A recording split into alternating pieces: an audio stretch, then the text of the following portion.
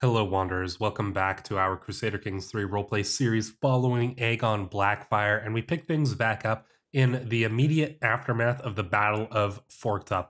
And now, although the Battle of Forktop was technically a loss for the Wildlings and ultimately forcing us to pull our forces back from the wall, the fact is, we went into that battle vastly outnumbered against a foe that is supposedly superior in arms and armor and tactics and with cavalry and, all these brave knights of the south. And despite that fact and their overwhelming numbers, we still killed more of them than they did of us.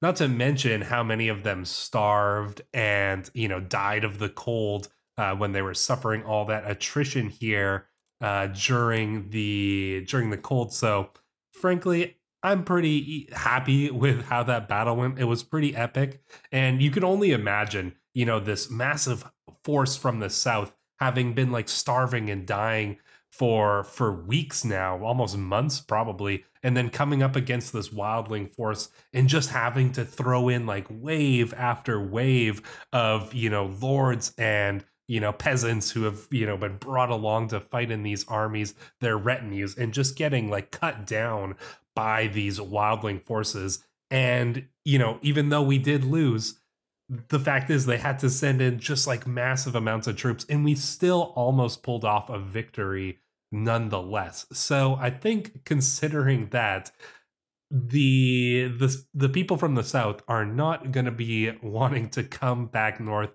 anytime soon. We pulled back from the wall, but I do not think that they are going to be venturing beyond it anytime in the near future after, what they just suffered. And that was a massive army. It was a huge coalition of lords that were arrayed against us. And, that's a lot of people who are not going to be wanting to go up against the wildlings again. So even though we lost and they won technically, I don't feel like either side, I don't feel like, the wildlings feel like it was just a complete loss. And I don't think that the Southerners feel like that was quite as glorious of a victory as they might have been hoping for. So yeah, pretty happy with how that turned out for the story, because it was pretty epic. So we will have to plan out what we're going to do next. We did ransom some prisoners, which is nice, gives us a little bit of extra money here. And our son has come of age. Damon's energetic nature was thought to be a sign of an affinity for war and combat, but perhaps it was simply unruliness. He has only developed a basic understanding of the subject, but at least he has learned the essentials of managing an army. I can only hope that the rest will come with experience. They grow up fast. So he actually didn't end up getting as good of traits as we might have hoped. Dutiful captain, it's fine. And trained fighter. So he's not particularly a skilled warrior or commander, but he does have some, other things going for him. I mean, his dread is going to be extremely high. He is ambitious. He is sadistic, diligent, and paranoid. I'm not sure when he picked up paranoid, but I mean, it's not the worst trait. Intrigue +3, dread gain. Scheme, like the dread gain is going to be very helpful for him. Enemy personal scheme success chance -25%. That's going to be helpful too, because people might want to get rid of him.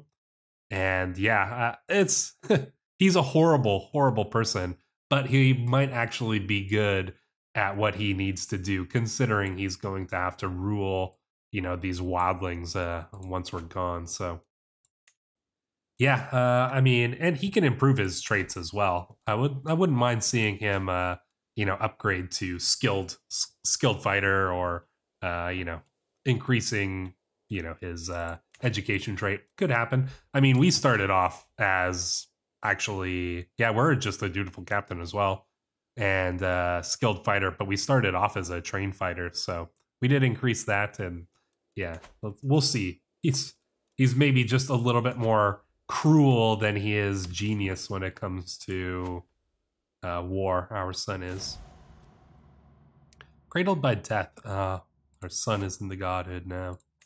Fortunately, our Newborn child did not make it. So, yeah, I mean, after that, what do you do after that? Flatfang. We've got alliances with Flatfang and the Thin. But the rest of these lands are kind of still open. Potentially for conquest. I mean, Iceguard's, looking pretty prime for the picking. Not really too concerned about small events like that at the moment. We could go and solidify this and then potentially pass those down to our children. But for one, mechanically, I don't think that would be that helpful because it really will just kind of get passed down to, we're a Confederate partition, so our titles are being split amongst all our children. So, although, not to make necessarily purely mechanical decisions, but I think we need to lick our wounds for at least a little bit here before we start conquesting, on the other side of the Frostfangs here. If some time passes, we're definitely going to do that because I can't imagine that Aegon is the type to, not to just leave them in peace. But, I think we're gonna hold off for just a little while and, solidify our hold over the vast amount of clans that we already have here. If things change in the future, we might go and continue the expansion, but think about it, like crossing the Frostfangs to go and wage war on, the cannibals of, the Bay of Ice and whatnot, or the Ice River clans. I think those are the cannibal ones, right? I think that it's something that we're probably not going to jump into immediately after we just got into that crazy battle with the Southerners. So we're probably not going to continue our conquest for a little while. Chieftain Gorn is shown into my great hall and wastes no time before walking up to my throne and bowing deeply. Thank you for seeing me, my liege. I come to you today with an urgent request. Chieftain Osha has been waging war against me and your good, loyal subjects in the chiefdom of Ald Hills. Surely this infighting only weakens us all and should be stopped in its tracks. I see your point. I can arrange a peace. Osha won't like that. You are too weak to rule. Then perhaps you shouldn't. I think that is the... Oh, wait, what? Oh, that's our friend. Oh, I wasn't actually looking at that. Or did he just become our friend? Well, in any case, I think it still goes true. He should be able to win. Hopefully he'll be able to win it anyways. But yeah, I didn't see that was our family friend. Wasn't looking. We might have stepped in, but we are ruthless. So, maybe even our friends need to hold their own. We can't just go and stop them. This is a wildling matter, So, it might still make sense. But yeah, what do we do from here? Well, I feel like we're going to... who is this? Our queen, who actually holds titles. Oh yeah, Bleakwater and Forest End. Oh yeah, okay. She has come to discuss a matter with us. Chieftain Wallen and his faction wish to install Chieftain Wallen on the Bleakwater throne. Okay, well, in this case, I think the traitors will have to answer to us. Yeah, I think that we're not going to let our queen be ousted from her position by some, random Chieftain Wallen the Cruel. No, we're obviously going to back up our wife at the very least. So there we go. To blindly chase a wild creature, launching arrow after arrow or spurring even harder. Futile, laughs Queen Harma of First Forest, my renowned captain. Beasts can be cunning. They scent the stalker on approach, scatter before the hunting pack, and turn violent when cornered. Bringing down the quarry means knowing them and the wilderness well, and once the horn is sounded, never relenting.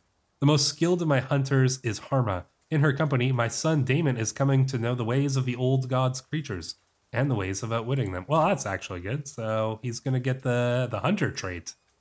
Well, that's excellent. So he's actually starting off with a hunter trait. We might even lead a hunt here. Oh, we have been invited to a grand tournament. What do they got here? Archery, wrestling, and I don't think we're gonna actually bother joining this. You know, you can sometimes get some good traits, but I don't think we're gonna travel all the way up to Then to join in a tournament. I'm tempted to do a hunt, but we'll probably wait a little bit on that. Actually, I want to save up some money here. Betrothed can marry. Here our daughter, who is going to inherit some of our lands. It says she's going to inherit the wall, but I don't think she will. She will definitely inherit the Ice Lakes, however. She is potentially getting married to, well, the Green Seer. So she is getting married to one of the Thens, or the leader of the Thens. The grit comes of age. There we go. So, yeah, she's a, you know, she learned a little bit of fighting anyways, but, yeah, okay, so maybe we will go to this tournament then, considering our daughter is going up here to get married. So, yeah, sure, we can join in. There's a tiny bit of danger, but it's not really too concerning. We probably just need a forest guide. And is there like a snow related one? This is probably mountains or something. Mountaineer? No, that doesn't seem to help. We'll face a little bit of danger in the mountains, but you know, I'm not too worried about that. Doesn't look like there's any places that we should really bother stopping off at. So yeah, let's go and join this tournament here. Simply because we need to, you know, we'll escort our daughter to seal the alliance with the Thens, because they are a strong ally. So, duel demanded. Yeah, let's just defeat this guy here. Force him to serve us, basically. Lake Man, he's actually a pretty good character, skilled fighter. Journeying through Corpse Fall, we have a strange man who wishes to read our future. Let us see. We could bring him along with us. He's actually an interesting character here. Wise man, Grey Eminence, and you know, he's got some, yeah, you know, let's ask this man to join us on our journey here. We do need a new admiral, so we'll probably put Leodin in charge. He's a new guy we just brought on, but he's actually quite good. Faith of the Seven Stormlander, interesting. You know, I wonder how he ended up here. Maybe he was a prisoner from, you know, from that battle, and he's, you know, come into our service after, you know, after the battle of Forktop there. That could kind of make sense. We've arrived at the tournament. Do we try to win it, or do we try to do something else? Recruit, befriend. We don't really need to recruit anybody. Befriending isn't so helpful. You know what? Let's try to prove ourselves if we can. Oh, I wasn't even apparently we did not qualify. I was letting time pass without realizing it. If I were to find the right person to talk to, no. I wonder who will win. Yeah, let's just see who shall win here. We'll speed up time a little bit. Like I said, we don't really have too much to do other than kind of holding the course for now. Are not yet qualifying for the wrestling contest. I wonder if we potentially could, you know, despite our age. You know what, let's try it. Let's see if we can win the wrestling tournament. So yeah, we're guaranteed to qualify. We'll throw some fools down in order to assert our dominance, because that's how they do it north of the wall, right? We shall have to see. Wouldn't mind going to artisan quarters, just to, you know, sometimes you can find some good things here. this isn't super helpful. We could get the Exquisite Crest. That's actually not so bad, considering we are the head of the dynasty at the moment, so... Alright, so we are in. Let us see if we can win the wrestling tournament here. This is no way to win. We are going to defeat our enemies with our bare hands. If I jink right, I'll be able to find out. So yeah, we're going up against Chieftain Had, son of Hemig. And ooh, yeah, so we're going up against the Thin Man, who's like similar of age to us. I don't know why it's always the old guys who get, you know, in the wrestling. Maybe we just got the moves. But you know what? I think we're gonna try this. And then we're going to you know what? Say, come let us lock up as warriors. Looks like we lost though. Unfortunately. Damn, Aegon Blackfyre, you know, he might be failing a little bit in his old age. I bet his son is probably just like planning on killing him and taking over at this point, frankly. But yeah, you know what? In his old age, he's probably losing a lot of the respect that that he had earned before. So, you know, there's a little bit probably of danger of a wildling uprising, even though I don't think we have any factions up against us. We are certainly going to need to really consider our position among the clans here.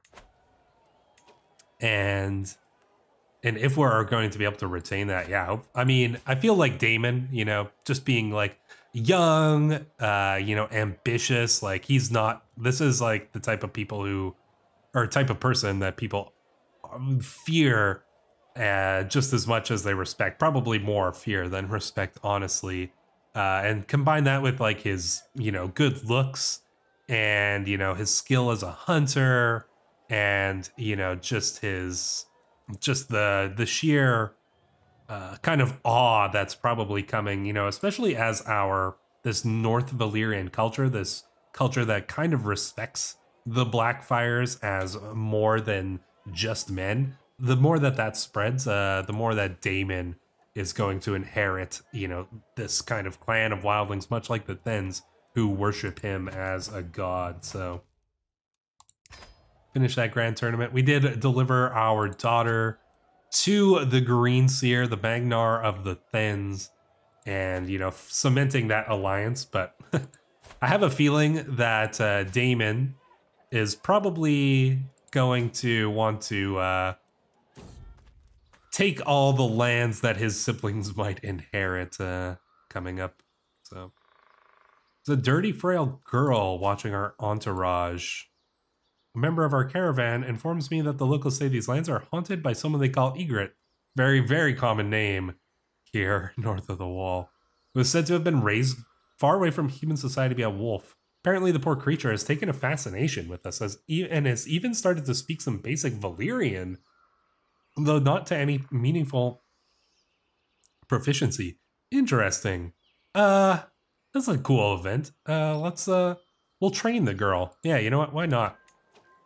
It's an interesting event, you know, this wolf girl who speaks Valyrian. You know, I think that's pretty cool, actually.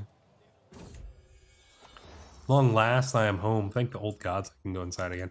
I know we are over our holding limit, but I'm not really going to worry about that right now, just because we're quite old.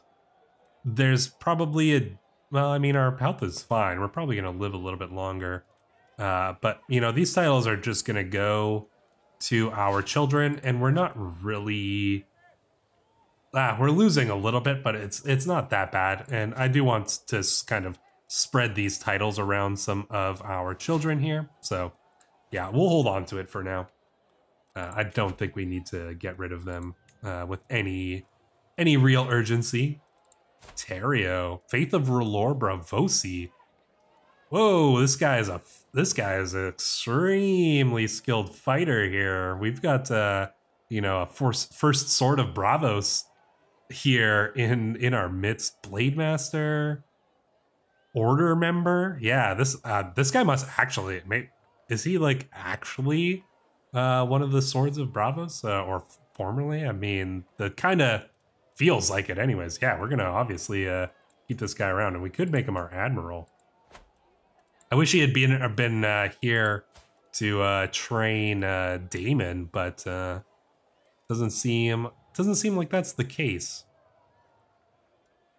But yeah, I mean, I wonder if we could get him to, you know, if we switch him with Chiefess Harma here, could we get him to train captains? Can increase their commander traits captain improved. You know what? I think we're gonna do that in the chance that he will train our son up to be better. So I think that should work. Our wife apparently could not be... Oh, she couldn't be the admiral because she's not on the coast. But the Bay of Seals, you should be fine for that. Question of loyalty. My wife is with child, but we're not sure if this is our own. Well, we're going to confront her directly. And our daughter has come of age as well. She is a charismatic negotiator. Not too bad, so... Sneaking suspicion. Of course the child is yours. She bites her lip. Why would you ever think otherwise? I don't believe her. You know what? Intrigue challenge. They grow up fast. Indeed, they do. The question is, so we could get our children married, but we could do a grand wedding. You know what? I think we are going to do a grand wedding just to further solidify the grand nature and like the place of the Blackfyres as more than just wildling lords. You know, we want the people to see us as being almost like gods among them, just like the Magnars are. So, you know, hosting a grand wedding, I think it does, you know, go a long way towards that. So that is actually what we are going to do. We will host that grand wedding. And you know what? That's pretty good. So we're gonna do that in Hardhome here, in Storald's Point. And we don't need the forest guy because we're not going anywhere. Recreation, murder, diplomacy. What does this do? Gain an alliance, or what does it say? Or even wow them into submission. Could we get the Thens? It says it doesn't look like they're coming. I was hoping that the Magnar of the Thens was coming and we could wow them into submission, but maybe we can get somebody else here. Ghost Lakes, unfortunately we already have. Walrus Bay. You know what? Let's see if we can wow Walrus Bay into submission. That's what we're going to try anyways while this wedding is going on. We can probably even splurge a little bit. Generous feast, gargantuan meal, garlands in silver and gold. Yeah, you know what? We're gonna splurge because this is actually surprisingly cheap. Let's see who the other guests are. Can we not? Why? This makes no sense at all. Neighboring rulers. Okay, maybe we can not invite those neighboring rulers here. I'd love... Is there a way to just, like, not invite somebody? I don't know if there is. I mean, but I do want... Well, see, I want... Alright, I'm gonna take a look at something here real quick. Okay, so I couldn't find any way to stop from inviting... Tyrion and the Lord Commander of the Night's Watch. That doesn't make any sense, so I am going to select that neighboring rulers won't be invited. I'm pretty sure that that's what this means here. Extended family, you know, that should be fine.